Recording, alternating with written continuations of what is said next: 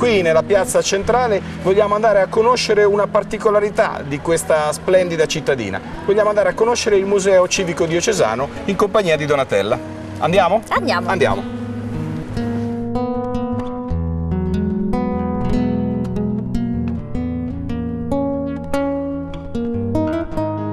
Siamo nel Museo Civico Diocesano dei Manoscritti di Giacomo Leopardi. È ospitato all'interno della Chiesa di Sant'Agostino, una chiesa oramai sconsacrata, ed è stato allestito, così come possiamo vederlo oggi, dal 2004.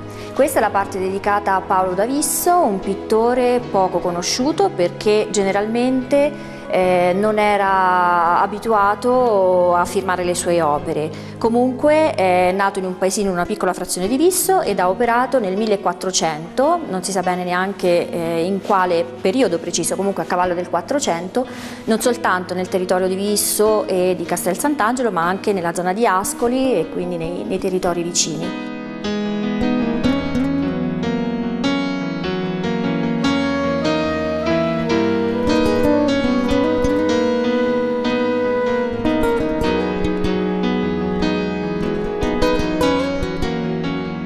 Questo è un quadro importantissimo sia dal punto di vista storico che artistico. Artistico perché è attribuito a Orazio Gentileschi, amico e seguace di Caravaggio. Dal punto di vista storico perché fu commissionato da parte del comune per festeggiare, diciamo, la vittoria nella battaglia del Pian Perduto, combattuta nel 1522, e quindi ha rappresentato San Giovanni Battista, che è il patrono del paese, e Santa Margherita, che era venerata proprio il 20 luglio, cioè festeggiata il 20 luglio, giorno della vittoria di questa battaglia.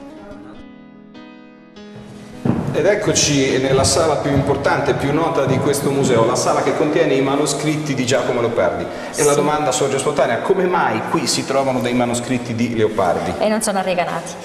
Perché a metà 800, nella seconda metà dell'Ottocento, vennero acquistati dall'allora sindaco di Visso, Gaulo Antinori. Questi manoscritti erano di proprietà di un preside del liceo Galvani di Bologna.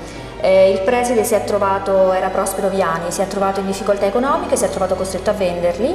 Il sindaco di Visso quindi li ha acquistati per 400 lire e poi li ha lasciati in dono al comune, e quindi tuttora il comune è proprietario di questi gioielli. E tra tutti questi gioielli ce n'è uno particolarmente famoso, quello che porta il manoscritto dell'infinito. Eh sì, tra gli idilli sicuramente è quello più conosciuto e più studiato a scuola.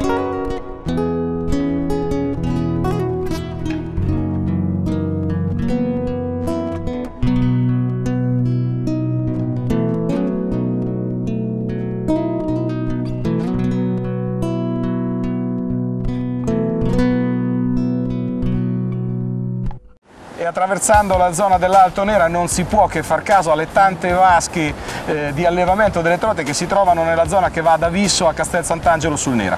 Noi, per parlare di questo argomento, ci siamo fermati a Molini di Visso, dove incontriamo un imprenditore che si occupa proprio di questo, un imprenditore che si occupa di un settore dell'economia molto importante per questa zona. Alleviamo trote dal 1960, una delle realtà nuove dell'agricoltura, dove l'ingegno contadino ha permesso di utilizzare le acque per produrre proteine di trota, non più proteine di carne. Questo territorio è un territorio ricco di allevamenti di trote perché ha delle grosse risorse naturali, le acque a portata costante per tutto l'anno e le temperature fredde costanti per tutto l'anno. Fanno con queste due risorse un territorio che oggi è qualificato e valorizzato per produrre delle trote di ottima qualità.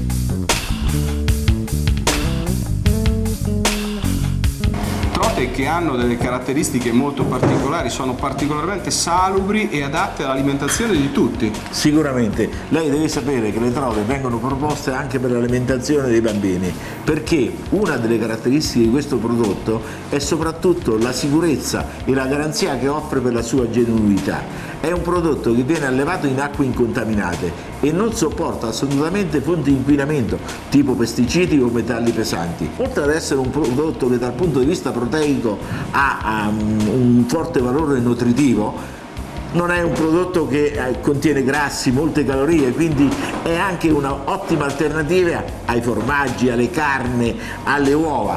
Quindi questa è una valida alternativa anche dal punto di vista economico, perché oggi qui con una famiglia di 4 persone con 5 euro fa la spesa del secondo.